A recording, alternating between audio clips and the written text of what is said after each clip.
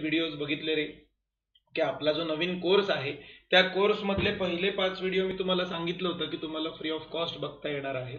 Okay, so तुमच्यापैकी किती जणांनी बघितले ते व्हिडिओज? ओके, येस, मी बघतोय, एक सेकंद. तुमच्यापैकी कोण कोण हे करतंय? ओके, येस, आवाज येतोय? एक सेकंद.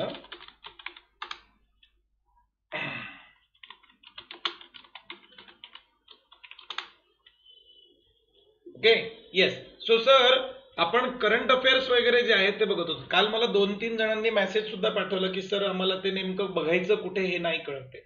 आलं लक्षात? ओके, सो तो वाला भाग पण मी तुम्हाला आता एक्सप्लेन करणार आहे. ओके, गौरव जगताप म्हणतोय येत नाहीये, सुनील म्हणतोय येतोय. ओके गौरव बेटा, युट्यूब रिस्टार्ट कर. ओके,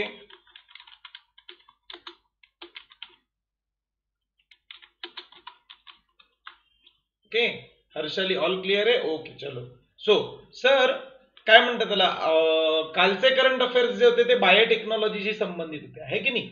आज पण मी तुम्हाला एक करंट अफेअर जो आहे तो तशाच प्रकारचा शिकवणार आहे.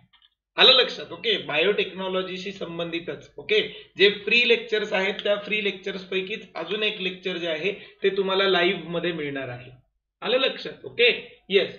गौरव सर, ओके सर, झालं. Okay, that is good. Okay, तुमच्यापैकी माझा प्रश्न असा आहे की किती जणांनी बघितले कालचे लेक्चर? ओके, राधिका, गौरव, हर्षाली, सुनील, पूजा, अर्चना.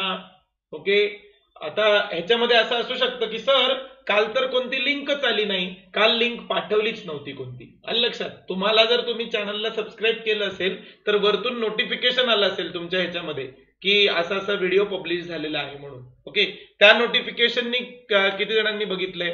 ओके, आणि ज्यांनी नसेल बघितलं त्यांना मी आता एक छोटीशी गोष्ट एक्सप्लेन करणार आहे की कसं बघायचं असतं. आलं लक्षात? ओके, म्हणजे नेमकं काय करायचंय तुम्हाला ते बघत असताना, कशा पद्धतीने ते बघायचं आहे. ओके, हे सगळं जे आहे ते तुम्हाला मी दाखवेन. आलं लक्षात? ओके, आणि मग आपण आजचे करंट अफेअर 1-2 मिनिटांमध्ये मी तुम्हाला दाखवणार आहे. ओके, चालेल? चलो, बघा मी काय दाखवतोय तुम्हाला, समजून घ्यायचा प्रयत्न करा. Okay, yes. अरे ही विंडो अर्धीच दिसते का? Okay, yes. बघा आता या विंडो मध्ये तुम्हाला दिसत असेल की असं हा जो काय म्हणतात त्याला, तुम्ही जर आपल्या क्लासची वेबसाईट जी आहे ती वेबसाईट जर लोड केली तर त्या वेबसाईट मध्ये तुम्हाला असं दिसेल. Okay, rajyaseva.com. Okay, yes. Sir, paid बॅचचे benefit सांगा सर, भरपूर जणांना माहिती नाहीये. ओके, सगळं सांगतो, काही हरकत नाहीये गौरव, सगळं सांगतो. ओके, ऑलरेडी 60-70 जणांनी ती एनरोल केलेली आहे. ओके, त्याच्यामुळे बऱ्याच जणांना माहिती असणारच आहे की ती पेड बॅच नेमकी काय असते, पण ज्यांना माहिती नसेल त्यांना सगळ्यांना मी एक्सप्लेन करतो, डोंट वरी. ओके, हे बघा मित्रांनो, आता आपला हा क्लासची जी वेबसाईट आहे, ओके, या वेबसाईट वरती तुम्ही गेलात की तुम्हाला ही वेबसाईट अशी दिसेल. आलं लक्षात? या वेबसाईट मध्ये थोडं खालच्या साईडला गेलात की या इथं कोर्सेसची माहिती नावाचं बटन आहे. ओके, तुमच्या मोबाईलवरती जशी दिसेल तशीच दाखवतो मी तुम्हाला. या कोर्सेसची माहिती याच्यावरती गेलात की तुम्हाला या इथे बघा छोट्या छोट्या लिंक्स दिसतील. आलं लक्षात? ओके, मी तुम्हाला झूम करून दाखवतो बघा. ओके, सर्व मोफत कोर्सेसची यादी, थोडक्यात माहिती वगैरे वगैरे वगैरे. सो तुम्ही जर फ्री लेक्चर्स बघत असाल तर ह्याच्यावरती क्लिक करा, ते तुम्हाला सगळे मोफत कोर्सेस जे आता ऑलरेडी युट्यूब वरती चालू आहेत, पॉलिटी, इकॉनॉमी, हिस्ट्री आणि जिओग्राफी, त्याच्यानंतर सोनल मॅमचं मॅथ्स आणि माझं करंट अफेअर्सचं राईट नाव जे तुम्ही लेक्चर बघताय ते. आलं लक्षात? ओके, सो हे जे आहेत हे सगळे मोफत कोर्सेस आहेत, बरोबर आहे. सिमिलरली तिथेच 2 नंबरला बघा काय लिंक आहे, पेड कोर्सेसची यादी. ओके, पण त्या पेड कोर्स वरती क्लिक केलं की तुम्हाला इथे दिसेल 1200 most important current affairs with concept clarity. Okay, ते क्लिक केलं की आपला कोर्सचा पेज उघडतो. मोफत कोर्सला असा काही सेपरेट पेज नाहीये, पण जे पेड कोर्स आहेत त्याचा सेपरेट पेज उघडतो. त्याच्यावरती तुम्हाला कोर्सची संपूर्ण माहिती दिसेल. ओके, मग या माहितीमध्ये तुम्हाला दिसेल की हा कोर्स कसा आहे, त्याच्यामध्ये कोणते व्हिडिओज घेतले जाणार आहेत. ओके, कशा प्रकारचे व्हिडिओज असतील, अभ्यासाला कसा फायदा होईल. आलं लक्षात? ओके, मग त्याच्यानंतर दुसरं, त्या कोर्सचं शुल्क किती आहे हे सुद्धा इथे लिहिलेलं आहे की मेजॉरिटी विद्यार्थ्यांना तर ते फ्रीच आहे. जे आपल्या राज्यसेवा अकॅडमीच्या कोर्समध्ये समाविष्ट होते अशा विद्यार्थ्यांना बऱ्याच जणांना फ्री आहे. ओके, जे एक्स स्टुडंट आहेत त्यांना थोडासा डिस्काउंट आहे 1500 रुपये, आणि जे न्यू स्टुडंट आहेत त्यांना 2300 रुपये, जर तुम्ही 30 जूनच्या आधी ऍडमिशन घेतलं तर. ओके, 30 जून क्रॉस झाले तर मग मात्र तुम्हाला 2500 रुपये भरावे लागतील, कारण 30 जूनच्या नंतर आमचं वर्कलोड खूप वाढेल एखाद्या नवीन मुलाला ऍडमिशन देण्यासाठी. आलं लक्षात? Okay, yes. ह्याच्यामध्ये रफली तुम्हाला 1000 ते 1200 व्हिडिओज मिळणार आहेत. करंट अफेअर्स टोटल 1200 होतील, पण 1000 ते 1200 व्हिडिओज जे आहेत ते तुम्हाला ह्याच्यामध्ये मिळणार आहेत. आलं लक्षात? त्यात सगळ्यांची काय आहे तुम्हाला एकदम डिटेलमध्ये हे पण मिळेल. आता बघा, परत त्याच पेजच्या सुरुवातीला गेलो मी. सगळ्यात पहिल्यांदा कोर्सची माहिती, मग लेक्चरची यादी. लेक्चरची यादीवरती क्लिक करायचं. बघा इथे यादी आहे, 1 2 3 4 अशी करून यादी टाकलेली आहे, आणि ही अशी केशरी कलरची झाली की याचा अर्थ तो लेक्चर पब्लिश झालेला आहे. ओके, मग त्या केशरी कलरच्या लिंक वरती क्लिक केला. आता मी कम्प्युटरमध्ये करतोय म्हणून ते डायरेक्टली युट्यूब मध्ये जाईल. तुम्ही मोबाईलमध्ये क्लिक केलं की ते तुमच्या मोबाईलच्या युट्यूब ऍपमध्ये जातं. आलं लक्षात? आणि तिथे ते तुम्हाला दिसेल. गंमत अशी आहे की ह्याच्यातले जे सुरुवातीचे जे लेक्चर्स आहेत तेवढेच लेक्चर्स तुम्हाला फ्रीमध्ये उपलब्ध असतील. त्याच्यानंतर मात्र तुम्ही लेक्चरच्या लिंक वरती लिंक दिसेल का तुम्हाला? येस दिसेल, पण क्लिक केल्यानंतर तुम्हाला व्हिडिओ दिसणार नाही. जर तुम्ही सबस्क्राईब्ड असताल तरच तुम्हाला ते दिसेल, फक्त या कोर्ससाठी. जे फ्री कोर्स आहेत जशाच तसे फ्रीच राहणार आहेत. आलं लक्षात? ओके, तर ह्याच्यामध्ये सुद्धा तुम्ही फीस वगैरे भरली आहे की नाही, प्रॉपर सगळं झालंय की नाही हे बघण्यासाठी काय करायचं, हा 3 नंबरचं जी लिंक आहे, कोर्समध्ये एनरोल झालेल्या विद्यार्थ्यांची नावं. ओके, सो या इथं तुम्हाला विद्यार्थ्यांची नावं दिसतील सगळी, 1 2 3 4. ओके, सो हे सगळे विद्यार्थी जे आहेत, आता काल परवामध्ये एवढे नावं वाढलेत सगळे. आलं लक्षात? ओके, सो हे सगळे जे आहेत हे एनरोल झालेले विद्यार्थी आहेत. स्वतःचं नाव तिथे चेक करायचं. तुम्ही फीस भरलेली असून सुद्धा जर तुम्हाला तिथे नाव दिसत नसेल तर मग मात्र तुम्हाला काय करावं लागेल, आम्हाला पटकन कॉल करावा लागेल की सर मी फीस भरली आहे तरी माझं नाव तिथे दिसत नाहीये. फीस भरल्यानंतर रफली एक 10 तास लागतात तिथं नाव यायला, आणि तिथं नाव आल्यानंतर रफली 2-3 तासानंतर तुम्हाला व्हिडिओ दिसू लागतात. एकदा व्हिडिओ दिसू लागले की ते परमनंटली तुम्हाला दिसणार आहेत, त्याच्यामध्ये काही चेंज होणार नाही. ते व्हिडिओ तुम्हाला परमनंट ऍक्सेस आहे. आपण काही बाकीच्या कोचिंग क्लासेस सारखं करत नाहीये की 1 वर्षाची एवढी फीस, दुसऱ्या वर्षी परत पाहिजे तर तेवढी फीस. हे असं आहे की तुम्ही एकदा ते व्हिडिओसाठी फीस पे केली की ते व्हिडिओ कायमचे तुम्हाला दिसत राहतील परमनंटली त्या लिंक वरती. आलं लक्षात? ओके, ते व्हिडिओ आम्ही कधीच युट्यूब वरून डिलीट करणार नाहीत. आलं लक्षात? ओके, समजलं? आता दुसरी गोष्ट अशी आहे की मॅरेथॉन कोर्सचा फायदा काय आहे, हा प्रश्न गौरवनी मला विचारला.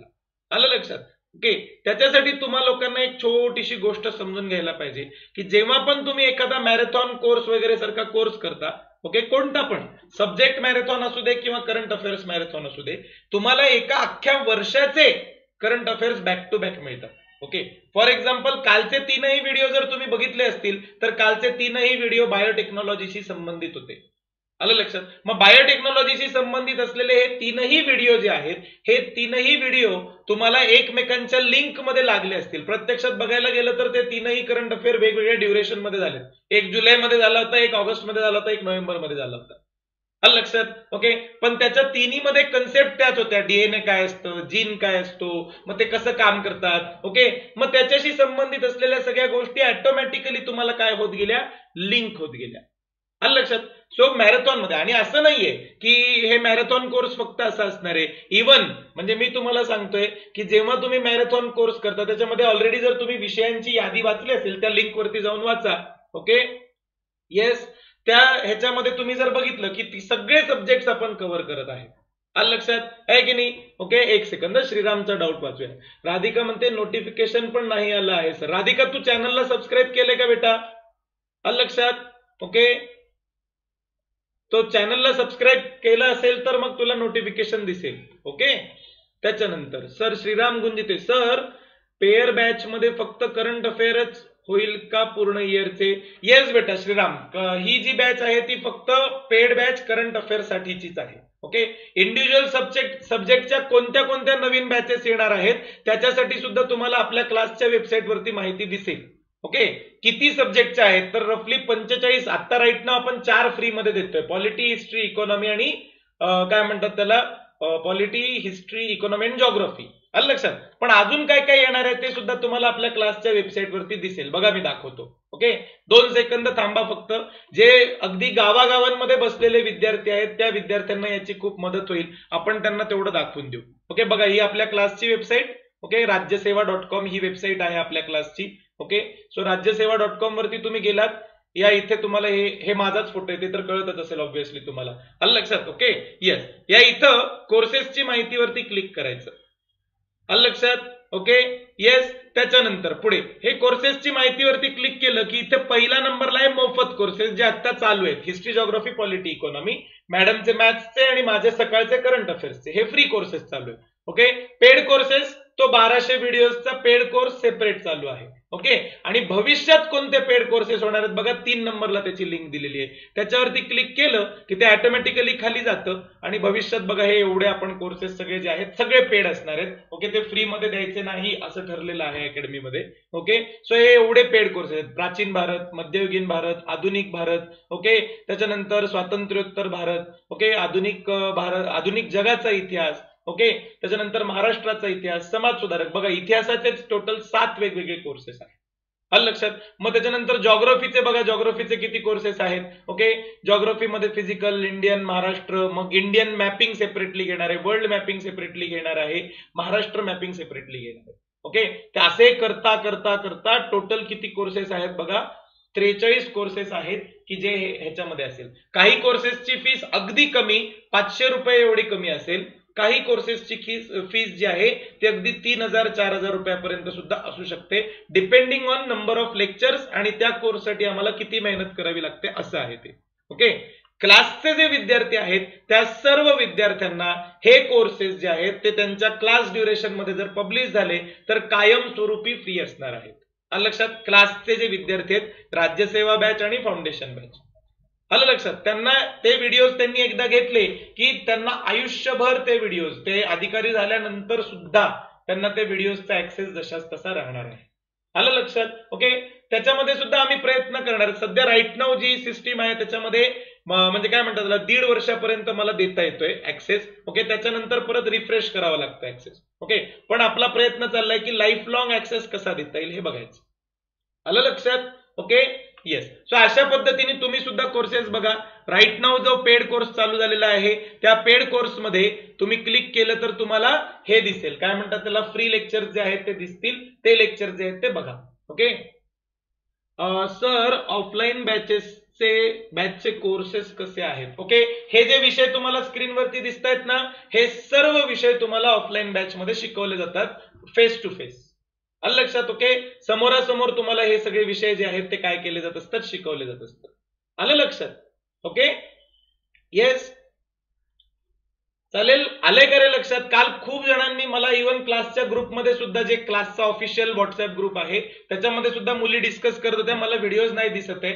तेव्हा त्यांना व्हिडिओज दिसत नव्हते, त्याच्या मागचं कारण ती लिंक ऍक्टिव्हेट झालेली नव्हती, आलं लक्षात? ओके, सुरुवातीच्या काही 10-15 लिंक्स ज्या आहेत त्या ऍक्टिव्हेट होण्यासाठी 1-10 तास लागतात. ओके, पण आता 3 लिंक्स ऍक्टिव्हेट झालेल्या दिसतील तुम्हाला, दिसतायत की नाही? ओके, सो तशा पद्धतीने सगळ्या लिंक्स ओव्हर द पिरियड एकदम रन टाइम मध्ये ऍक्टिव्हेट होतात. मी इकडून कोर्स टाकला की तिकडे लगेच ती लिंक ऍक्टिव्हेट होते, आलं लक्षात? ओके येस, सो 1-2 दिवस लागत असतात ते सेट व्हायला. पण मागचे कालचे 3 व्हिडिओ जे बघितले असे विद्यार्थी कोण आहेत त्यांना आजचा करंट अफेअर जो आहे तो जाम आवडणार आहे, आलं लक्षात? Okay, so hello, welcome Nalini ma'am, तुम्ही तुमचं बघितलं का, नाव आलेलं आहे. ओके, तुमची फीस पण रिसीव्ह झालेली आहे, तुमचं नाव सुद्धा तिथे टाकलेलं आहे. ओके येस, चालेल.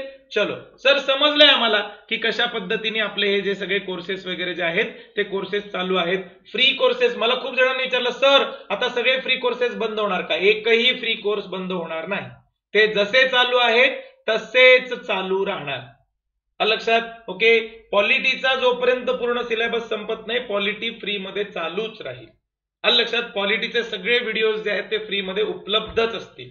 ओके येस, हा असं असू शकतं की एकदा पॉलिटी पूर्ण संपलं की त्याच्यानंतर मात्र तुम्हाला काय आहे, तो पॉलिटीची प्लेलिस्ट आम्ही हे करून टाकू शकू, हाईड करून टाकू शकू किंवा त्याला चार्ज वगैरे लावू शकू, पण जोपर्यंत तो सिलेबस संपत नाहीये तोपर्यंत ते फ्रीच राहणार आहे, आलं लक्षात? Okay, same history, same economy, same geography, सगळं सेम तशाच पद्धतीने, आलं लक्षात? ओके, माझं म्हणणं एवढंच आहे, तुम्ही जीव तोडून अभ्यास करा मित्रांनो. ओके, तुम्हाला जर परवडत असेल तर आवर्जून पेड कोर्स पण जॉईन करा. ओके, त्याच्याने ऑब्व्हियसली मला पण परवडतं हे चॅनल वगैरे चालवायला. ओके, पण जर असं असेल की सर मला नाही परवडत आहे, ओके, तरी फ्री लेक्चर्स रेग्युलरली बघा, त्याच्यातून पण भरपूर अभ्यास होणार आहे. ओके, त्याच्यात सुद्धा मी बिलकुल तुमचा टाइमपास होऊ देणार नाहीये. ओके चालेल, चलो सो सुरू करूयात सर. आणि जे ऑफलाईन बॅचचे विद्यार्थी आहेत त्यांनी सुद्धा आता टेन्शन घेऊ नका, कारण समजा लॉकडाऊन काही झालं, निघालं नाही निघालं, परमिशन दिली नाही दिली, तरी तुमचे सगळे लेक्चर्स जे आहेत ते चालू राहणार आहेत. माझं टार्गेट आहे या वेळेसच्या परीक्षेमध्ये तुम्हा सगळ्यांची नावं दिसली पाहिजेत. ओके, प्रिलिम्स क्रॉस होऊन मेन्सला गेले पाहिजेत, मेन्स क्रॉस होऊन इंटरव्ह्यूला गेले पाहिजेत. आलं लक्षात? Okay, let's do that. Okay चालेल सर. काय म्हणतात त्याला, काल आम्ही तुमचे जे फ्री लेक्चर्स आहेत ते फ्री लेक्चर्स बघितले. त्याच्यामध्ये एक तर डीएनए वाली हे होती. ओके, त्याच्यानंतर दुसरं जे होतं तो मानव नावाचा प्रोजेक्ट होता. ओके, आणि तिसरं जे होतं ते म्हणजे जीन थेरपी प्रोडक्ट. या 3 बद्दल आपण शिकलो होतो. आलं लक्षात आहे की नाही? ओके, कालचे जे फ्री लेक्चर्स कोर्स मधले त्या कोर्समध्ये. ओके, आज तशाच प्रकारचा एक अजून कोर्स आहे सर, ऑफलाईन बॅच केल्यावर सुरू होणार. ओके, काय सुरू होणार बेटा? ओके, असं काही नाही की तुम्हाला ऑफलाईन बॅचेस लावायला लागते, तुम्ही ऑनलाईन कोर्स सेपरेटली परचेस करू शकता. हा, ऑफलाईन बॅच लावली तर तुम्हाला सर्व ऑनलाईन कोर्सेस ऑटोमॅटिकली फ्री होतात आपल्या अकॅडमीचे. आलं लक्षात? तेच जर तुम्ही असा विचार केला की सर सगळे online courses me separately purchase घ्यायचं ठरवलं सगळे सब्जेक्टचे, ओके, तर त्याची किंमत मोर दॅन 75,000 जाते. ओके, पण तेच ऑफलाईन बॅच जी आहे ती खूपच नॉमिनल किमतीमध्ये आपली उपलब्ध आहे. त्याच्यामध्ये तुम्हाला या सगळ्या सुविधा फ्री असतात परमनंटली. आलं लक्षात? Okay, yes sir. So come back to the point. तुम्हाला समजलं असेल कुठे बघायचंय, नसेल समजलं तर हा व्हिडिओ जो आहे तो परत पहिलेपासून बघा. मी दाखवलंय कसं बघायचंय तुम्हाला, फ्री लेक्चर्स कसे बघायचे, पेड लेक्चर्स कसे बघायचे, सगळं दाखवलेलं आहे. ओके सर, माझी सिक्वेन्स सुटली आहे. एका मुलीने मेसेज केला की सर मी मधूनच तुमचे लाईव्ह लेक्चर अटेंड करायला सुरू केले होते म्हणून सिक्वेन्स सुटल्यासारखं वाटत होतं, पण आता मी प्लेलिस्ट पूर्ण बघते तेव्हा खूप छान लिंक लागली. दिस इज गुड. युट्यूब वरतीच एका व्हिडिओवरती आहे ती लिंक. आलं, तशी कमेंट आहे. Okay, this is good. तुम्ही शिस्तीमध्ये ओळीने बघा. ओके, तुमचा जास्त फायदा आहे. ओके, चलेगा. चलो सर सुरू करूया. आपलं आजचं जे लेक्चर आहे त्याच्यामध्ये आपल्याला शिकायचंय बायोटेक्नॉलॉजी मध्ये असलेले अजून एक नवीन कन्सेप्ट, ती म्हणजे काय? Genome India project. किती जणांनी या प्रोजेक्टचं नाव ऐकलंय रे? ओके, किती जणांनी ऐकलंय जिनोम इंडिया प्रोजेक्टचं नाव? सेंट्रल गव्हर्नमेंटचा हा प्रोजेक्ट आहे जिनोम इंडिया प्रोजेक्ट नावाचा. Okay, yes. त्या जिनोम इंडिया प्रोजेक्टच्या बद्दलचे डिटेल्स जे आहेत ते आपल्याला काय करायचे समजून घ्यायचे. आलं लक्षात? ओके, सो कालचा जसा व्हिडिओ होता तसाच हा व्हिडिओ आहे, सेम टू सेम. तुमची लिंक पण लागेल याच्यामध्ये अभ्यासामध्ये. ओके, शिकून घेऊया. बघा जिनोम इंडिया प्रोजेक्ट काय असतो. ओके, काय आहे जिनोम इंडिया प्रोजेक्ट नेमकं? Okay, yes. तर सगळ्यात पहिल्यांदा तर गव्हर्नमेंट ऑफ इंडियाने काय केलेलं आहे, ओके, एक खूप मोठा प्रोजेक्ट चालू केलाय जो जीन मॅपिंगशी संबंधित आहे. जीन मॅपिंग प्रोजेक्टशी तो संबंधित आहे. ओके, आणि त्याला नाव दिलेलं आहे जिनोम इंडिया प्रोजेक्ट. काय सर हे जीन मॅपिंग काय असतं? बघायला गेलं तर कालच्या व्हिडिओमध्ये मी तुम्हाला सांगितलं होतं, पण आजच्या व्हिडिओमध्ये मी तुम्हाला काय आहे परत एक्सप्लेन करणार आहे डिटेलमध्ये की जीन मॅपिंग नेमकं काय असतं. लक्षात? व्हेरी सिंपल आहे, फार काही अवघड नाहीये. पहिली गोष्ट तर जीन काय असतं सर, कालचे जे फ्री लेक्चर्स आहेत त्याच्यामध्ये आम्ही बघितलं होतं की सगळ्यात पहिल्यांदा बेस असतो. ओके, या बेस पासून जीन तयार होतात. ओके, या जीन पासून क्रोमोझोम्स तयार होतात, क्रोमोझोम्स पासून डीएनए तयार होतात. इन शॉर्ट ही सिक्वेन्स जरी लक्षात नाही राहिली तरी एवढं लक्षात ठेवायला पाहिजे की हे सगळे आपल्या जनुकांशी संबंधित आहेत, जीन्सशी संबंधित आहे. लक्षात? ओके सर, समजले आम्हाला की हे जनुकांशी संबंधित आहे किंवा जीन्सशी संबंधित आहे. ओके, पण हे जीन्स किंवा जनुक म्हणजे काय हे आम्हाला नाही कळत आहे. आलं लक्षात? Okay, hello Yogesh Vaidya, welcome to the lecture बेटा. ओके, येस सर, हे जनुक म्हणजे काय असतं तर आपल्या शरीरातल्या प्रत्येक पेशीच्या आतमध्ये न्यूक्लियस असतो आणि न्यूक्लियसच्या आतमध्ये डीएनए असतो. आलं लक्षात? किंवा जेनेटिक मटेरियल असतं फॉर दॅट मॅटर. आलं लक्षात? आणि हे जेनेटिक मटेरियल जे आहे ते आपल्या काय म्हणतात त्याला बायोलॉजिकल ऍक्टिव्हिटीज सगळ्या कंट्रोल करत असतं. ओके, म्हणजे अगदी त्या एवढ्याशा डीएनए मध्ये कोडिंग केलेली असते की आपल्याला किती हात असतील, किती पाय असतील. ओके, नुसतं तेवढंच नाहीये तर किती कसे केस कसे असतील, तुमचा रंग कसा असेल, स्वभाव कसा असेल पर्यंत प्रत्येक गोष्ट जी आहे ही तुमच्या जेनेटिक्स मध्ये इन्व्हॉल्ड असते. आलं लक्षात? ओके, समजलं सर आम्हाला. आता गंमत अशी आहे की असे कितीतरी जीन्स असतील ना, खूप जीन्स असतील. ओके, फॉर एक्झाम्पल समजा मी गोऱ्या रंगाचा आहे तर माझ्या रंगाशी संबंधित असलेला जीन जो आहे तो वेगळा असणार आहे. ओके, दुसरा एखादा माणूस आहे तो सावळ्या रंगाचा आहे, त्याचा जीन वेगळा असणार आहे. एखादा माणूस एकदम काळा कुट्ट असेल, ओके, त्याचा जीन थोडासा वेगळा असणार आहे. ओके, मग असे किती प्रकारचे जीन असतील है की नाही? भरपूर प्रकारचे जीन असतील सर, फक्त रंगाशीच संबंधित एवढे जीन. डोळ्यांचा रंग है की नाही, डोळ्यांचा रंग कोणाचा हॅझेल कलरचा असतो, कोणाचा ब्लॅक असतो, कोणाचे ब्लू पण असतात. लक्षात. ओके, घारे पण डोळे असतात, घारे डोळ्याचे भरपूर दिसतात आपल्याला लोक, आहे की नाही. ओके, समजलं सर आम्हाला डोळ्याच्या रंगाशी संबंधित पण भरपूर जीन आहे. ओके, तर गंमत अशी आहे, हे नॉर्मल जीन तुम्हाला कळाले, पण ह्याच्यापेक्षा वेगळी गोष्ट अशी पण असू शकते. काय असू शकते की हे जीन्स वगैरे जे आहेत. Okay, very good morning Kiran Munde, welcome to the lecture. Okay sir, हे जीन वगैरे जे आहेत, हे सगळेच्या सगळे जीन जे आहेत, ह्याच्यामध्ये अजून एक गोष्ट अशी असते की एखाद्या ठराविक रोगावरती एखादा जीन उपाय म्हणून सुद्धा करू शकतो किंवा अपाय म्हणून सुद्धा करू शकतो.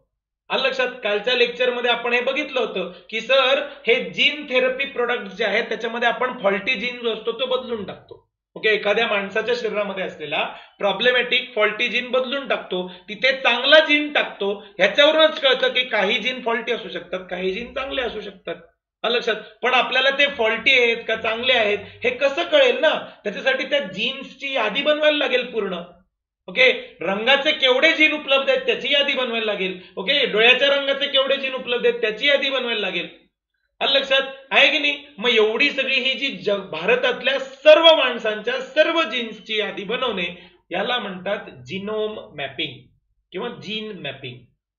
आलं लक्षात. ओके, मग हे जीन मॅपिंगशी संबंधित भारतातल्या एवढ्या मोठ्या लोकांचे जीन सगळे आपल्याला जमा करायचे, त्याची माहिती जमा करायची, त्याचा डेटाबेस बनवायचा, याचंच नाव आहे जिनोम प्रोजेक्ट. काय नाव आहे?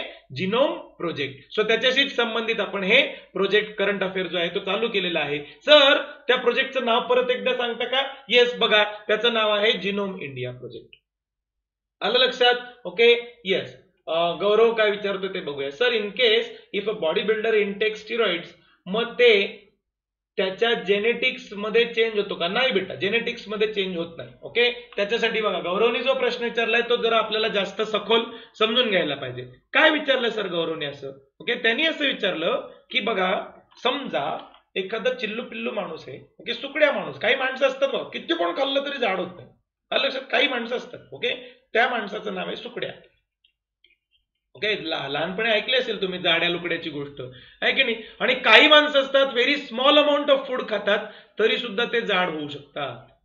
लक्षात. ओके, याचं नाव आहे जाड्या. ओके, समजलं. दोन नाव आहेत. ओके, गौरवचा प्रश्न असा आहे की सर हा माणूस जेव्हा स्टिरॉइड्स घेतो, स्टिरॉइड्स घेतल्यानंतर त्याचं काय होतात, जिम जे आहे ते जिम मध्ये जातो आणि जिम मध्ये गेल्यानंतर काय आहे, तो एक्झरसाइज करतो. एक्झरसाइज करून त्याच्या मसल्सला छानपैकी शेप वगैरे देतो. ओके, मग आम्हाला प्रश्न असा पडलाय की स्टिरॉइड्सनी त्याच्या जेनेटिक्स मध्ये चेंज केलं का? लक्षात. स्टिरॉइड्सनी त्याच्या जीन्स मध्ये काही बदल केले का? कशामुळे तो अचानक एवढा तगडा झाला? त्याच्या तर जेनेटिक्स मध्ये नव्हतं. ओके, त्याच्यासाठी नेमके जीन्स काम कसं करतात ते समजून घे गौरव. ओके, कसं असतं, एखादा जीन असेल, त्या जीनमुळे तुमची मस्क्युलर बिल्ड तयार होणार असेल. लक्षात. ओके, मग मस्क्युलर बिल्ड तयार होणार असेल तर तो जीन काय करत असतो, ऍक्च्युअली तुमच्या बॉडीमध्ये टेस्टोस्टेरॉन नावाचा एक हार्मोन जास्त प्रमाणामध्ये सिक्रेट होईल असा जीनच तुमच्या शरीरात असतो. आलं लक्षात. ओके, तो तुमच्या शरीरात नाहीये म्हणून तुम्ही काय झालेले आहात, लुकडे झालेले आहात. ओके, मग तुम्ही जेव्हा स्टिरॉइड घेता ते दुसरं तिसरं काही नसतं, या टेस्टोस्टेरॉनचंच व्हेरिएंट असतं. लक्षात. आणि त्याच्यामुळे काय होतं, तुम्हाला तुमच्या शरीराला अचानकच असं वाटायला लागतं की आपल्या शरीरामध्ये काय आहे, भरपूर टेस्टोस्टेरॉन सिक्रेट झालेलं आहे आणि टेस्टोस्टेरॉन सिक्रेट झाल्यामुळे काय होते, भरपूर मोठ्या प्रमाणामध्ये माझी बॉडी बिल्ड होती. ओके, प्रत्यक्षामध्ये तू जो केमिकल घेतलेला आहे तो केमिकल, तू म्हणजे कुठला पण बॉडी बिल्डर जो आहे त्या बॉडी बिल्डरनी जो काही केमिकल घेतलेला आहे तो केमिकल एखाद्या दुसऱ्याच जीन सारखं बिहेव करतो, तुझ्या ओरिजिनल जीन्स वरती काही परिणाम करत नाही. ओके, हा, पण असं काही असू शकतं. काल मी तुम्हाला सांगितलं होतं की जीन थेरपी प्रोडक्ट नावाचे प्रोडक्ट असतात. कालचा व्हिडिओ बघा रे मुलांना, तुम्हाला सगळ्यांना फ्री मध्ये उपलब्ध आहे तो व्हिडिओ. लक्षात. ओके, जीन थेरपी प्रोडक्ट नावाचा जो प्रोडक्ट आहे, ओके, या प्रोडक्ट मध्ये 3-4 प्रकारचे प्रोडक्ट आपण बघितले होते. एक होते काही प्रकारचे ठराविक व्हायरसेस असतात ते आपण स्वतःच्या शरीरामध्ये सोडतो, त्याच्याने आपले जेनेटिक्स चेंज होतात. काही केसेसमध्ये आपण नेकेड डीएनए सोडत असतो. लक्षात आहे की नाही. उघडा बंब डीएनए काल काढून दाखवला होता आकृतीमध्ये तुम्हाला. ओके, तिसरा प्रकार जो आहे क्रिस्पर नावाची मेथड, आणि चौथा प्रकार जो होता तो सांगितला होता की काही ठराविक प्रकारचे जे आहे. ओके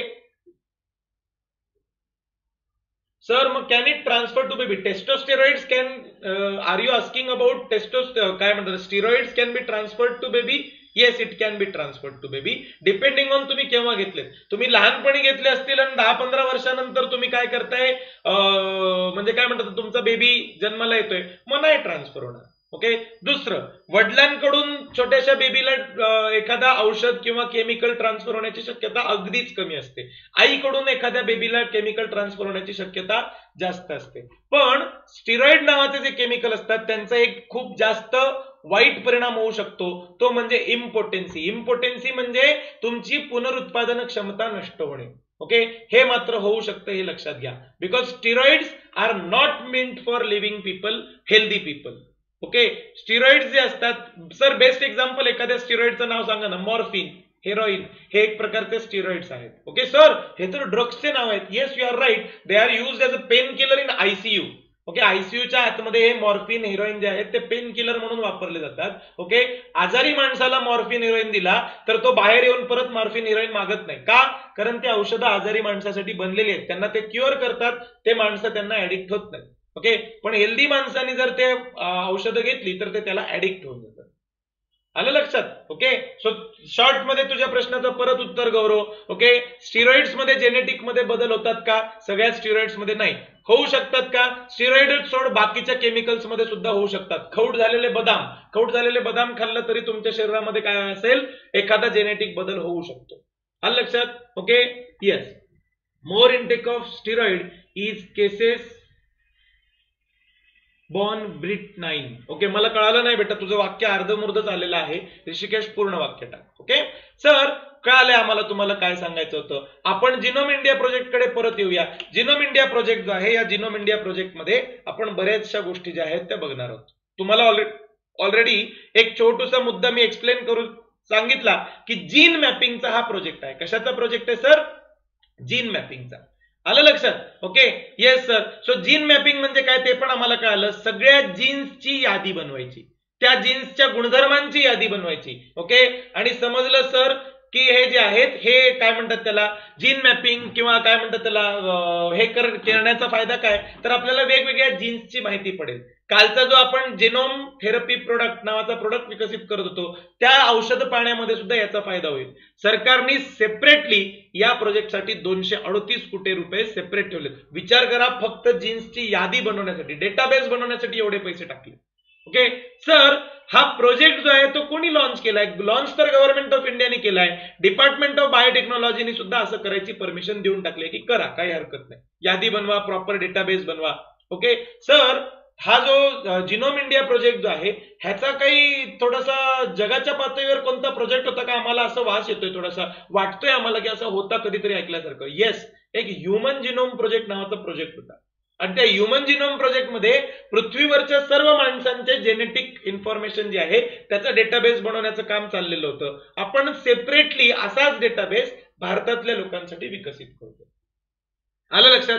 सर मग हे जे आहेत, हे जे जिनोम इंडिया प्रोजेक्ट जो आहे तो लॉन्च करण्यात आलेला आहे, हा जो आहे हा एक कोरोनाच्या आधीचा करंट अफेअर आहे. कोरोनाच्या आधी असं ठरलेलं होतं, अजूनही ठरलेलंच आहे. ओके. सो ते अशा पद्धतीने आपण लॉन्च करतोय.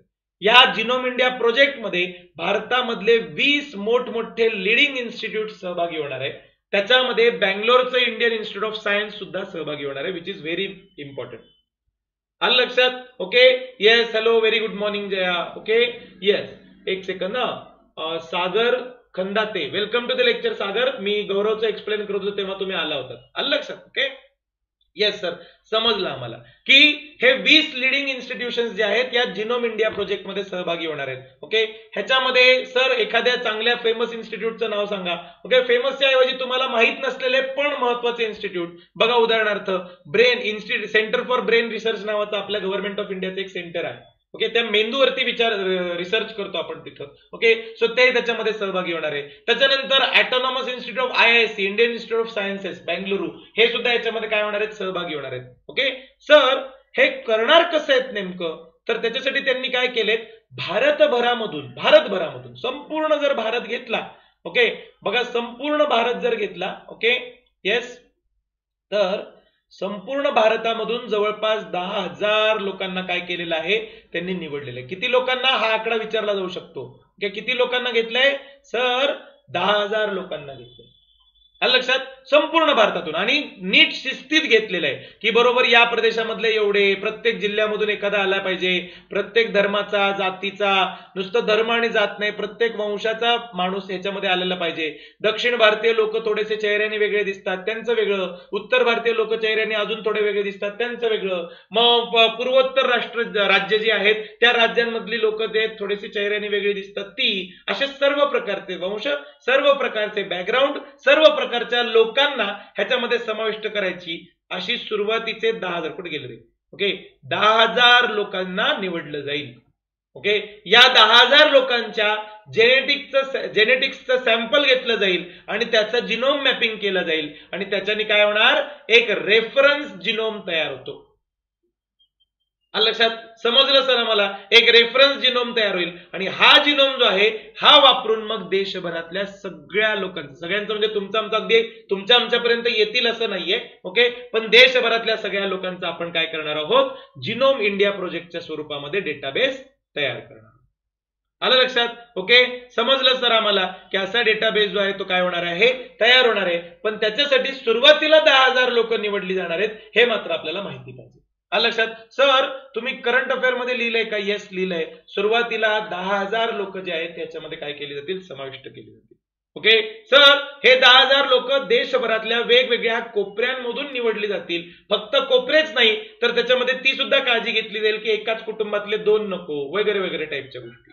आलं लक्षात, का बरं, कारण माझा जिनोम मॅप केला तर माझ्या वडिलांचा आईचा तोच असणार आहे, माझ्या बहिणीचा भावाचा तोच असणार आहे की नाही. समजलं सर आम्हाला की एकाच कुटुंबातले 2 नको असं का म्हणले ते.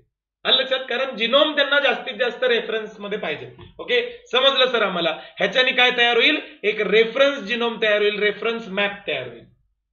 आलं लक्षात, ओके, समजलं sir. Hello Abdul, welcome to the lecture बेटा. ओके सर, हा जो प्रोजेक्ट आहे हा प्रोजेक्ट CSIRचा काय म्हणतात त्याला एक 6 मंथ एक्झरसाइज त्यांनी घेतली होती आणि त्यांनी होल जिनोम सिक्वेन्स नावाची एक एक्झरसाइज घेतली होती. आलं लक्षात, त्याच्यामध्ये त्यांनी ऑलरेडी 1008 इंडियन्सचे DNA जमा केले होते. त्या प्रोजेक्टला नाव होतं इंडिजेन. ओके, या इंडिजेन प्रोजेक्टलाच आता काय केलेलं आहे, या इंडिजेन प्रोजेक्ट पासूनच हा जिनोम इंडिया प्रोजेक्ट विकसित केलेला आहे. म्हणूनच स्क्रीनवरती जे वाक्य लिहिलंय त्या वाक्यामध्ये शब्द वापरलाय बघा, प्रिकर्सर. त्याचा अर्थ असा असतो की जिनोम इंडिया प्रोजेक्टचा आधी इंडिजेन प्रोजेक्ट राबवण्यात आला होता. प्रश्न असा असू शकतो फक्त की जिनोम इंडिया प्रोजेक्ट कोण राबवते, डिपार्टमेंट ऑफ बायोटेक्नॉलॉजी. लक्षात, समजलं सर, डिपार्टमेंट ऑफ बायोटेक्नॉलॉजी, 20 वेगवेगळे इन्स्टिट्यूट, हे सगळेजण मिळून जिनोम इंडिया प्रोजेक्ट राबवत आहे. पण या जिनोम इंडियाच्या जस्ट आधी ऑलरेडी CSIRने काय केला होता, इंडिजेन नावाचा प्रोजेक्ट जो आहे तो राबवला होता. आलं लक्षात, ओके, तुम्हाला परीक्षेमध्ये प्रश्न येऊ शकतो की हा इंडिजेन प्रोजेक्ट जो आहे, ओके काय रे, इंडिजेन प्रोजेक्ट जो आहे, हा इंडिजेन प्रोजेक्ट जो आहे तो कुणी राबवला. ओके, येस, तो CSIRने राबवला. दुसरा प्रश्न असा सुद्धा विचारला जाऊ शकतो की इंडिजेन प्रोजेक्ट कशाशी संबंधित आहे. ओके सर, इंडिजेन प्रोजेक्ट जो आहे हा भारतीय बनावटीचं कमी डिझेल कंझ्युम करणारं इंजिन आहे असं आहे का, नाही सर. इंडिजेन प्रोजेक्ट तर बायोटेक्नॉलॉजी, जेनेटिक्सशी संबंधित गोष्ट आहे. लक्षात, सर इंडिजेन प्रोजेक्ट भारतीय बनावटीच्या पाणबुड्या बनवण्याचा प्रोजेक्ट आहे का, नाही सर. इंडिजेन प्रोजेक्ट तर एक बायोटेक्नॉलॉजीशी संबंधित प्रोजेक्ट आहे. परीक्षेमध्ये तुम्हाला असे ऑप्शन दिसणार. ओके, भारतीय बनावटीची पाणबुडी, भारतीय बनावटीचा हेलिकॉप्टर, भारतीय बनावटीचा बॉम्ब, ओके, भारतीय बनावटीची एक बॅटरी आहे जी सोलारमुळे चार्ज होते. लक्षात, असं काहीही ऑप्शन्स देतील. आणि बघा तुम्ही, मी सांगतो ज्यांचा अभ्यास चांगला नाहीये त्या लोकांना 100% असं वाटतं की इंडियन जनरेशन असं काहीतरी असणार आहे हे. ओके, आणि म्हणून त्यांनी काय केलं, याला इंडिजेन नाव दिलं. ओके, असं काही नाहीये. इंडिजेन प्रोजेक्ट म्हणजे इंडियन जेनेटिक्स याचं शॉर्ट फॉर्म आहे. लक्षात, आणि हा इंडिजेन प्रोजेक्ट जो आहे हा इंडिजेन प्रोजेक्ट CSIRने राबवला होता. त्याच्यामध्ये 1008 लोकांचे काय केले होते, त्यांनी जेनेटिक्स जमा केले होते. लक्षात, ओके, येस. तुम्हाला परीक्षेमध्ये अजून एक प्रश्न विचारला जाऊ शकतो. काय विचारला जाऊ शकतो सर, विचारून दाखवा, आम्ही सगळेजण उत्तर देणार. ओके, बघा, पुढील पैकी सत्य विधान ओळखा. 2 विधान आहेत, जे सत्य आहेत त्याचं ऑप्शन जे आहे ते ऑप्शन ह्याच्यामध्ये लिहायचं, कमेंट मध्ये लिहायचं. ओके, 2 विधान. ओके, पुढील पैकी सत्य विधान ओळखा. नंबर 1, जिनोम इंडिया प्रोजेक्ट मध्ये, सर छान अक्षरात लिहित जा की काय घाणेरडे अक्षर काढता, बरं ओके, जिनोम इंडिया प्रोजेक्टच्या आतमध्ये एकूण 10,000 लोकांची जेनेटिक इन्फॉर्मेशन जमा केली जाणार आहे. ओके, नंबर 2, इंडिजेन प्रोजेक्टमध्ये 1008 लोकांची जेनेटिक इन्फॉर्मेशन जमा केली गेली. ओके, येस, सत्य असत्य विधान ओळखा फटाफट एकदम. जिनोम इंडिया प्रोजेक्टमध्ये 10,000 लोकांची जमा केली जाणार आहे आणि इंडिजेन प्रोजेक्टमध्ये 1008 लोकांची जमा केली जाणार आहे. ओके सर, या इथं फक्त शब्द आहे का? चला मी टाकून देतो तुमच्यासाठी. जिनोम इंडिया प्रोजेक्टमध्ये फक्त 10,000 लोकांचे जेनेटिक इन्फॉर्मेशन जमा केली जाणार आहे. ओके, आणि दुसरं, इंडिजेन प्रोजेक्टमध्ये फक्त 1008 लोकांची इन्फॉर्मेशन जमा केली गेली. आलं लक्षात? ओके, आता सांगा बरं, अब्दुलनी 2 सांगितलं, राधिकानी मला वाटतं फक्त लिहायचं आधीच उत्तर टाकलं होतं.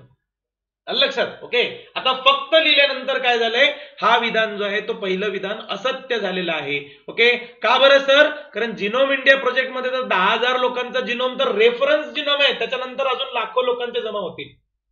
आलं लक्षात? समजलं सर आम्हाला. इंडिजेन मात्र असं काही नव्हतं, इंडिजेन मध्ये 1008 लोकांचीच जमा होणार होती, तेवढेच त्यांनी जमा केले. ओके, समजलं सर आम्हाला की परीक्षेमध्ये सुद्धा छोटू वाक्यांचं कशा पद्धतीने काय होतं, करंट अफेअर्स मध्ये चेंजेस होतात. आलं लक्षात? Current affair is one of the most important factor of your study. Okay, मी तुम्हाला सांगतो, जेव्हा तुम्ही साधारणपणे 300-400 दिवसांचे करंट अफेअर एवढे कन्सेप्च्युअली क्लिअर करताना, तेव्हा ऑटोमॅटिकली तुमचा सर्व विषयांचा अभ्यास होतो. ओके, म्हणून करंट अफेअर्स एवढे इम्पॉर्टंट आहे. ओके, तुम्हाला असं वाटू द्या ना की 10वी-12वीचाच अभ्यास आपण करतोय, मग 10वी-12वीच्या परीक्षेपेक्षाही MPSC UPSC ची परीक्षा एवढी अवघड का होते? हा एकमेव विषय की ज्या विषय लोक जे आहेत ते फक्त पाठांतराला सुटतात, मागच्या कन्सेप्ट क्लिअरच करत नाहीत. आता आपण क्लिअर केलं. समजलं सर आम्हाला की इंडिजेन project is also important project, तो सुद्धा आम्हाला याच्यामुळे काय झाला माहिती पडला. गंमत म्हणजे हा इंडिजेन प्रोजेक्ट जो आहे तो जुना प्रोजेक्ट आहे. ओके, तरी सुद्धा तुमच्या बॅकग्राऊंड मध्ये आपण काय केलेलं आहे, कव्हर केलेलं आहे. आलं लक्षात? ओके, येस सर, समजलं आम्हाला. सर, या प्रोजेक्टचा फायदा काय होणार? ओके, गंमत अशी आहे की हा जिनोम इंडिया प्रोजेक्टच्या आधी ह्युमन जिनोम प्रोजेक्ट झालाय ना. ओके, किती जणांना असा प्रश्न पडला होता की जर अख्ख्या जगाचा ह्युमन जिनोम प्रोजेक्ट आपण बनवून ठेवलेला आहे, ओके, तर मग, ओके, परत एकदा ऐकायचं आम्हाला. येस, ऐका, मन लावून ऐका. प्रश्न असा आहे की अख्ख्या जगाचा ह्युमन जिनोम प्रोजेक्ट बनलेला आहे, तर मग इकडे काय म्हणतात त्याला, भारतामध्ये सेपरेट जिनोम इंडिया करायची काय गरज आहे? ते 238 कोटी रुपये देशातल्या सगळ्या लोकांना देऊन टाका. आलं लक्षात? ओके सर, सगळ्यांना 2-2 कोटी रुपये मिळून जातील. 135 कोटी लोक आहेत ना, 1.5 कोटी मिळतील. ओके, नाही ना, असं नाही चालत. का बरं नाही चालत? ओके, कारण जो जगातला पहिला ह्युमन जिनोम प्रोजेक्ट झाला होता, त्या प्रोजेक्टमध्ये गंमत अशी आहे की मेजॉरिटी लोक कॉकेशियन लोक होते. ओके, वंश असतात, कॉकेशियन्स, निग्रोज, आर्यन्स असे वेगवेगळे वंश असतात. आर्य म्हणजे कॉकेशियन. ओके, गौरवचा कमेंट वाचूया आणि मग पुढे जाऊया. सर, असं असू शकतं का की करंट अफेअर्स मध्ये जो टॉपिक आहे तोच topic science, polity, history, eco geography मध्ये विचारला जाऊ शकतो? असंच असतं, असं असू शकतं नाही, असंच असतं. ओके, इव्हन मी हिस्ट्री, जिओग्राफी, पॉलिटी, इकॉनॉमी शिकवत असताना सुद्धा तुम्हाला सांगतो. का बरं सांगतो? की मुलांनो लक्ष द्या, 1920 वर्षामधला जालियनवाला बाग हत्याकांड, ओके, त्याच्यानंतर रोलेट कायद्याशी संबंधित असलेला असहकार आंदोलन खूप इम्पॉर्टंट. का? कारण त्याला 100 वर्ष झाली. आलं लक्षात? मग 100 वर्ष झाल्यानंतर कुठे ना कुठे काही ना काही कार्यक्रम होतात ना. ओके, जालियनवाला बाग हत्याकांडाला जेव्हा 100 वर्ष झाली, तेव्हा तिथे जालियनवाला बाग हत्याकांडाचं तिथे जिथे घडलं होतं जालियनवाला बाग मध्ये, तिथे मोठा कार्यक्रम झाला. ते आलं करंट अफेअर मध्ये आलं, म्हणून इतिहासाच्या वेगवेगळ्या परीक्षांमध्ये जालियनवाला बाग हत्याकांड विचारलं गेलं. ओके, परीक्षेमध्ये काय म्हणतात त्याला, ह्या जेनेटिक वगैरेशी संबंधित गोष्टी असतात की लगेच तुम्हाला परीक्षेमध्ये विचारतात की काय म्हणतात त्याला, 4 प्रकारचे बेसिस कोणते आहेत किंवा 5 प्रकारचे बेसिस कोणते आहेत. कालच्या व्हिडिओमध्ये सांगितले. आलं लक्षात? ओके, समजलं सर आम्हाला की करंट अफेअर जर आम्हाला माहिती असलं तर ऑटोमॅटिकली आम्हाला त्याच्याशी संबंधित बेसिक बॅकग्राऊंड जो आहे, स्टॅटिक नॉलेज जे आहे ते कव्हर करावं लागतं, तेच परीक्षेला येणार असतं. ओके, मी इव्हन इथे क्लासरूम मध्ये मुलांना अगदी ओपन चॅलेंज दिलेलं आहे, 500 दिवसांचे करंट अफेअर. ओके, 500 दिवसांचे करंट अफेअर्स आणि त्यांचं बॅकग्राऊंड तुम्ही करा, तुम्हाला जे आहे स्टॅटिक नॉलेज मधलं सुद्धा सगळं कव्हर होऊन जातं. आलं लक्षात? ओके, सगळं समजलं? Yes sir. सर, तो ह्युमन जिनोम प्रोजेक्ट जो आहे त्या प्रोजेक्टच्या बद्दल सांगा आम्हाला. ह्युमन जिनोम प्रोजेक्ट जो आहे ह्याच्यामध्ये जवळपास 95% सॅम्पल जे आहे तो कॉकेशियन लोकांचा होता. पण भारतात काय फक्त कॉकेशियन्स राहतात का? नाही सर, भारतामध्ये जे कॉकेशियन म्हणजे आर्य टाईपचे लोक, लक्षात. म्हणजे सर कोणते? पंजाबमध्ये जे दिसतात, युपी मध्ये जे दिसतात, राजस्थानमध्ये जे दिसतात, ओके, इवन महाराष्ट्रातले सुद्धा बरेचसे लोक, ओके, हे कसे आहेत? कॉकेशस पर्वतरांगांमधून आलेल्या आर्य वंशाचे लोक आहेत. लक्षात. थोडस तसं उरल पर्वत, कॉकेशस पर्वत जवळजवळ असलेले पर्वत आहे, त्याच्या आसपासून आलेले लोक. ओके, बरं सर, समजलं आम्हाला. पण कॉकेशियन वंशाचेच आहेत का फक्त भारतामध्ये? नाही ना सर, भारतामध्ये एक सिद्धी नावाची जमात राहते. सिद्धी हे तर शुद्ध निग्रो आहेत. लक्षात. भारतामध्ये सर ईशान्य भारतामध्ये वेगळ्याच वंशाचे लोक राहतात. ओके, मग या लोकांचे जिनोम जे आहेत ते इझिली प्रॉपरली या ह्युमन जिनोम मध्ये रिफ्लेक्ट होत नाही. ओके, भारतातल्या सर्व लोकांचे जिनोम प्रॉपरली रिफ्लेक्ट व्हावा, भारतातल्या सर्व लोकांचे DNA genetic information properly reflect व्हावी, म्हणून आपण काय केला? हा जिनोम इंडिया प्रोजेक्ट चालू केला. का? कारण जिनोम इंडिया प्रोजेक्टच्या आधी झालेला जो जागतिक पातळीचा ह्युमन जिनोम प्रोजेक्ट होता, त्याच्यामध्ये भारतातले सर्व वंश नीट शिस्तीत रिप्रेझेंट होत नाहीत. लक्षात. ओके, समजलं सर आम्हाला. आणि नुसतं एवढंच नाहीये, जगाच्या पातळीवर जेव्हा असे प्रोजेक्ट तयार होतात आणि डेटाबेस बनतो, तेव्हा त्याचा ऍक्सेस आपल्याला किती मिळेल याची आपल्याला खात्री नाहीये. लक्षात. ओके, आपल्या भारताला स्वतःला अशा प्रकारचा डेटाबेस जो आहे तो जनरेट करायची क्षमता असली पाहिजे. ओके, नुसतं एवढंच नाही, तो डेटाबेस मेंटेन करायची क्षमता असली पाहिजे, त्या डेटाबेसचा अभ्यास करायची क्षमता असली पाहिजे, त्या डेटाबेसचा वापर करून औषधं, उपचार विकसित करण्याची क्षमता असली पाहिजे. अशा प्रकारची क्षमता विकसित व्हावी, एवढ्या लाखो लोकांची. पहिले तर तुम्हाला आठवतच असेल की ऑलरेडी मी तुम्हाला सांगितलं की एका डीएनए मध्ये जवळपास 3 अब्ज 3 बिलियन एवढे बेसेस असतात. लक्षात. एका डीएनए मध्ये, एका माणसाच्या डीएनए मध्ये तुम्ही विचार करा, आपण लाखो लोकांचे डीएनए जे आहेत त्यांचा अभ्यास करणार आहेत, त्याच्यामधून आपल्याला किती जीन्स माहिती पडतील. ओके, मग एवढे जीन्स मॅनेज करण्यासाठी आपल्याला काय करायला लागेल? एवढा डाटा हँडल करण्याची क्षमता विकसित करायला लागेल, आहे की नाही? हे सगळं विकसित व्हावं, डाटा जनरेट करायची, मेंटेन करायची, अनालाइज करायची, वापर करायची, आणि नुसतं एवढंच नाहीये तर त्या डेटाला मॅनिप्युलेट करण्याची क्षमता सुद्धा भारतामध्ये विकसित व्हावी, म्हणून आपण हा जिनोम इंडिया प्रोजेक्ट जो आहे तो चालू केलेला आहे. लक्षात. समजलं सर आम्हाला. सर, भारतातल्या लोकांना काल तुम्ही आम्हाला आकडा सांगितला होता. ओके, तुम्हा लोकांनी जर कालचे व्हिडिओ बघितले नसतील तर बघा बरं का रे पोरांनो. ओके, जे फ्री आहेत तेवढे व्हिडिओ तरी निदान बघा. ओके, त्याच्यानी पण छान अभ्यास होईल तुमचा. ओके सर, काल तुम्ही आम्हाला सांगितलं होतं की 7 कोटी लोकांना, भारतातल्या 7 कोटी लोकांना काय आहे? हे होणार आहे, काय म्हणतात त्याला, जेनेटिक प्रॉब्लेम्स आहेत.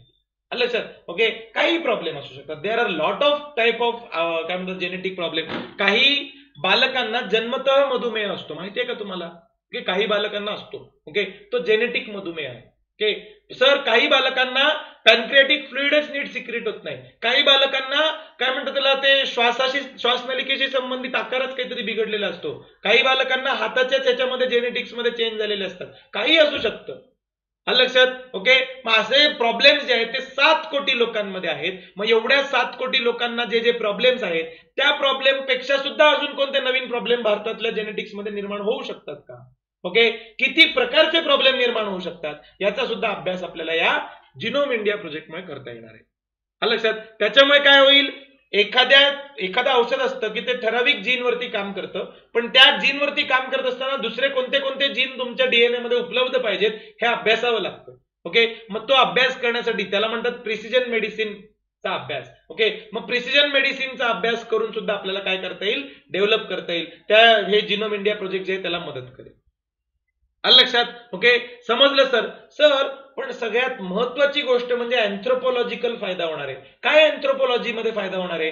अँथ्रोपॉलॉजीमध्ये मानवाचा विकास कसा झाला याचा आपण अभ्यास करतो. ओके, ऑटोमॅटिकली विकास कसा झाला त्याच्यामध्ये तुम्हाला काय आहे, तुम्हाला सर ते डीएनए मध्ये कुठले कुठले जीन्स कसे कसे विकसित होत गेले याचा सुद्धा अभ्यास करावा लागतो. मग आपण एवढा जिनोम इंडिया प्रोजेक्ट विकसित केला तर ऑटोमॅटिकली आपल्याला मानवाचं इव्होल्युशन, उत्क्रांती कशी झाली ह्याचा सुद्धा आपल्याला काय करता येईल, अभ्यास करता येईल. ओके, समजलं सर. नुसतं मानवाची उत्क्रांती सोडून द्या, वेगवेगळ्या स्पेशीज, माणूस, बाकीचे प्राणी सर्वजण एकमेकांसोबत जेनेटिक लेवलवरती कसे इंटरॅक्ट होतात हे सुद्धा काय आहे ह्याच्यामध्ये आपण अभ्यास करू शकतो. लक्षात. ओके, एक सेकंद ना बेटा. काय विचारले सर, मी तर पर्सनली सजेस्ट करतोय माझ्या सर्व फ्रेंड्सला, खूप कमी पैसेमध्ये खूप व्हॅल्युएबल इन्फॉर्मेशन भेटतीये, पण एक्झाम ओरिएंटेशननी सो भरपूर फायदा होणार आहे सर आपल्या पेड बॅच मध्ये. ओके, थँक्यू व्हेरी मच गौरव. ओके, भरपूर जण आहेत बेटा ऑलरेडी पेड बॅच मध्ये, अजून पण भरपूर येतील. तुम्ही विद्यार्थ्यांनीच सांगितले, तुम्हाला तर माहितीये मी एकही काय म्हणतात त्याला कुठे बॅनर लावलेलं नाही, पोस्टर लावलेलं नाही, कुठल्या दुसऱ्या टेलिग्राम चॅनलवरती आपण पेड प्रमोशन केलेलं नाहीये. त्याचा मागचा एकमेव उद्देश आहे की चांगले सिन्सिअर विद्यार्थी आपोआप शोधत येतात आपल्याला. आलं लक्षात? ओके, काल तुम्हाला आठवत असेल तर मी सांगता सांगता एका जागी सांगितलं होतं, इव्हन आपल्या वेबसाईट वरती सुद्धा एक ओळ आहे. ओके, की काय ओळ आहे की ज्याला जर तुमचे स्वप्न असतील तर त्याला 70 मार्ग सापडतात ऑटोमॅटिकली. आलं लक्षात? आपल्याला फक्त अशी मुलं पाहिजेत की ज्यांची स्वप्न मोठी आहेत, ज्यांना अधिकारी व्हायचंय खरंच, उगाच गंमत जम्मत म्हणून ट्राय नाही करत आहे. म्हणून त्या बॅचला फीस आहे की जेणेकरून सिन्सिअर विद्यार्थीच तिथे असतील. आलं लक्षात? ओके, म्हणून आपण त्याची काही मार्केटिंग पण नाही केली अननेसेसरी. ज्यांना शोधायचंय ते बरोबर शोधत येतील. आलं लक्षात? ओके, अब्दुल कादी सर, मला जॉबमुळे लेक्चर्स अटेंड करायला नाही मिळत, बट जसा टाइम मिळेल तसा मी लेक्चर अटेंड करतो. ओके अब्दुल, काही हरकत नाही, तुझ्या हिशोबाने कर तू. ओके अब्दुल, मला वाटतं की तू ऑफलाईन बॅच जॉईन करणार होतास ना, तर एकदा येऊन भेट मला. आता मी ऑफिसमध्ये बसायला चालू केलेलं आहे, एकदा येऊन भेटून जा मला. ओके, म्हणजे तुला सगळी माहिती देतो मी एकदा. ओके, येस सर, समजले आम्हाला. नुसतं एवढंच नाहीये, तर हे जेनेटिक्सचा अभ्यास केल्यामुळे, जसं तुम्हाला स्क्रिझोफ्रेनिया या डिसीज बद्दल मी सांगितलं होतं, जसं मी तुम्हाला अजून एक डिसीज सांगितलं होतं, त्याच्यामध्ये हात थरथर कापतात. काय नाव होतं रे डिसीजचं? सर, पी पासून काहीतरी नाव होतं, पार्किन्सन्स, आहे की नाही? ओके, त्या पार्किन्सन्स डिसीज जो आहे, या पार्किन्सन्स डिसीज मध्ये सुद्धा थोडासा जेनेटिक अँगल असतो. मग आपल्याला जर आधीच कळालं की या तरुणाला म्हातारपणी असे असे प्रॉब्लेम्स येणार आहेत, किंवा या बालकाला तरुणपणी असे असे प्रॉब्लेम्स येणार आहेत, किंवा जन्माला येताना बाळ तर एकदम नॉर्मल दिसत होतं पण भाऊची उंचीच नाही वाढली, आहे की नाही? ओके, येस, असे कितीतरी जेनेटिक प्रॉब्लेम असू शकतात की जे नंतर येणार असतात. ते जेनेटिक अभ्यास करून आपल्याला आधीच शोधून काढता येऊ शकतात. मग अशा सिच्युएशन मध्ये आपण काय करतो? अशा सिच्युएशन मध्ये आपण predictive medicine, predictive health care जे आहे त्याचा वापर करू शकतो. ओके, कधी कधी एखादा डिसीज थांबवण्यासाठी आपण प्रिव्हेंटिव्ह हेल्थ केअरचा सुद्धा वापर करू शकतो, तशा प्रकारची औषधं देऊ शकतो. ओके, समजलं सर आम्हाला की अशा पद्धतीने काय आहे, हे जेनेटिक इन्फॉर्मेशन वगैरे जे आहे, ही जेनेटिक इन्फॉर्मेशन वापरली जाऊ शकते, आणि म्हणून जिनोम इंडिया प्रोजेक्ट जो आहे तो काय करण्यात आला? सुरू करण्यात आला. आलं लक्षात? ओके, येस मित्रांनो, अशाच प्रकारचे हे फ्री लेक्चर चालूच राहणार आहे. आलं लक्षात? ओके, काळजी करू नका. समजलं का तुम्हाला मी आज जे सगळं शिकवलं ते? ओके, आवर्जून या लेक्चरला लिंक लाईक करा, सबस्क्राईब करा. नुसतं सबस्क्राईब करू नका, जसं गौरव, खूप मी बघितलंय गौरवला त्यांनी अक्षरशः सगळीकडे टाकलंय. ओके, टेलिग्राम वरती टाकलंय, त्याच्या मित्रांना टाकलंय, सगळीकडे टाकलेलं आहे त्यांनी. आलं लक्षात? ओके, इथे पण तो टाकतोय. Okay, so I am very proud of हिम. मला मदत होती त्याच्यामुळे खूप. आलं लक्षात? ओके, पण तसं तुम्ही सुद्धा करा. ओके, असं काही नाहीये की तुम्ही मला सांगितलंच पाहिजे, पण आवर्जून तुमच्या मित्रमैत्रिणींना सांगा, निदान इन्फॉर्मेशन तर द्या त्यांना की असा असा कोर्स आहे, तू बघ, तुला आवडत असेल तर जॉईन कर. ओके, मी तुम्हाला सांगतो, उलट जेवढे जास्त विद्यार्थी असतील तेवढ्या त्या कोर्सची व्हॅल्यू वाढत जाते. ओके, विचार करा, मला जर एखाद्या कोर्स मधून प्रॉपर फॉर एक्झाम्पल तुम्ही बघितलं असेल, पॉलिटीला खूप रिस्पॉन्स येतो, मी पॉलिटीचे लेक्चर सिन्सिअरली घेत राहतो. आलं लक्षात? ओके, मग ते जे तसा रिस्पॉन्स एक माझ्यासाठी मोटिवेशन असतं. ओके, सो आवर्जून तुम्ही सुद्धा तुमच्या मित्रमैत्रिणींना इन्फॉर्म करा, आपल्या लेक्चर्सला जॉईन व्हायला सांगा. ओके, पेडच नाही, फ्रीला पण जॉईन झाले तर चालतं, पेडला जॉईन झालं तर आनंदच आहे. Okay, yes sir. किरण मुंडे, वयाच्या कोणत्या वर्षी कोणता आजार होणार ते समजतं का या प्रोसेसमध्ये? 100%, पण इन्फेक्शन वाले नाही. ओके, तू म्हणशील नाही माझं जेनेटिक अभ्यास करून सांगा मला वयाच्या 50व्या वर्षी मलेरिया होणार आहे की नाही. ओके, तसं नाही चालणार. इन्फेक्शन वाले नाही, फक्त जेनेटिक आजारांबद्दलच कळतं. ओके, बाकीच्या आजारांबद्दल नाही. ओके, तुम्ही म्हणाल माझ्या जेनेटिक्सचा अभ्यास केला तर मला कोणताच आजार नाही असं सांगितलंय, आणि जाऊन बसलात आफ्रिकेच्या जंगलामध्ये कोणतंच लसीकरण न करता, तुम्हाला ते जंगलामधले वेगवेगळे जे किडे वगैरे चावल्यामुळे जे आजार होतात ते होऊ शकतात. ओके, पण जेनेटिक वाले आजार ते मात्र 100% प्रेडिक्ट करता येतात. फक्त तू जर प्रश्न विचारला कोणत्या वर्षी कोणता आजार, हे नाही सांगता येत. हा, वयाच्या कोणत्या फेजमध्ये, की रफली 45च्या नंतर, रफली 50च्या नंतर, रफली 65च्या नंतर, असं प्रेडिक्ट करता येतं. आलं लक्षात? ओके, चालेल गाईज, तुम्हाला आय होप इन्फॉर्मेशन समजली असेल. तुम्हाला जर आपले लेक्चर्स आपल्या क्लासच्या वेबसाईटचा फायदा कसा करून घ्यायचा हे समजलं नसेल तर या व्हिडिओच्या सुरुवातीला ते मी सगळं एक्सप्लेन केलेलं आहे. हा व्हिडिओ तुम्ही सुरुवातीपासून लावला तर तुम्हाला ते दिसेल. Okay, free lectures, free courses काय आहेत, पेड कोर्सेस काय आहेत, भविष्यात कोणते पेड कोर्सेस येणार आहेत, सध्या कोणते चालू आहेत, हे सगळंच्या सगळं जे आहे ते तुम्ही काय आहे माहिती करून घ्या. आलं लक्षात? मुकुंद सर काल लेक्चर तुम्ही टाकला म्हणालात पण मला ते मिळाले नाहीत. ओके बेटा मुकुंद, मी व्हॉट्सअप वरती ते शेअर नाही केले. तुम्ही जर आपल्या चॅनलला सबस्क्राईब केलं असेल तर तुम्हाला ऑटोमॅटिकली नोटिफिकेशन आलं असणार आहे. ओके, समजा तुम्ही तसं नसेल केलं तर आजच्या व्हिडिओमध्ये मी सुरुवातीपासून एक्सप्लेन केलंय की कशा पद्धतीने तुम्हाला हे व्हिडिओज जे आहेत ते दिसतील. जे पेड कोर्स मधले 5 व्हिडिओज आहेत ते दिसतील. ओके, बाकी फ्री लेक्चरचे जे आहेत त्याचे व्हॉट्सअप आज आलं तसं येतच राहतील. ओके, पेड लेक्चरचा व्हॉट्सअप जो आहे तो मी असा नाही पाठवू शकणार आहे किंवा त्याच्यासाठी ऑलरेडी एकच सिंगल लिंक जनरेट करून ठेवली आहे मी, त्याच्यावरती तुम्ही जाऊन बघू शकता. आलं लक्षात? ओके गाईज, चलो थांबतोय मी. ज्या ज्या विद्यार्थ्यांचं नाव पेड कोर्स मध्ये आहे त्या विद्यार्थ्यांनी मला तुमचा ईमेल आयडी पाठवणं अपेक्षित आहे. तुम्ही जोपर्यंत मला ईमेल आयडी पाठवणार नाही तोपर्यंत तुम्हाला ते पेड लेक्चर्स जे ते दिसणार नाही. आलं लक्षात? तुमचं नाव, ईमेल आयडी मला पाठवा. जमलंच तर त्या पेजवरती जाऊन तुमचं नाव किती नंबरला आहे ते मला पाठवलं तर मला खूप सोपं होईल. तुम्हाला मग व्हिडिओचा ऍक्सेस मी ग्रांट करेन. ओके गाईज, चलो थांबतोय मी, इथेच थांबतोय. आपले फ्री लेक्चर्स आहेत ते दिवसभरातले आजचं शेड्यूल तुम्हाला मिळालंच असणार आहे. ते लेक्चर जशाच तसे होत राहणार आहेत. ओके, घाबरून जाऊ नका की स्वागत सरांनी आता एक पेड लेक्चर चालू करून टाकला आणि दिलं सगळ्यांना वाऱ्यावर सोडून. तसं कधीच होणार नाही. ओके, जे चालू केलं ते संपवलंच जाईल. ओके गाईज, चलो थांबतोय मी इथे. थँक्यू व्हेरी मच गौरव, तू प्रत्येक लेक्चर मध्ये जे आहे ते सगळ्यांना लाईक कमेंट शेअर करायला सांगतो. Okay, so thank you very much. Okay, thank you guys, थांबतोय मी इथे. बाय बाय, जय हिंद, जय महाराष्ट्र.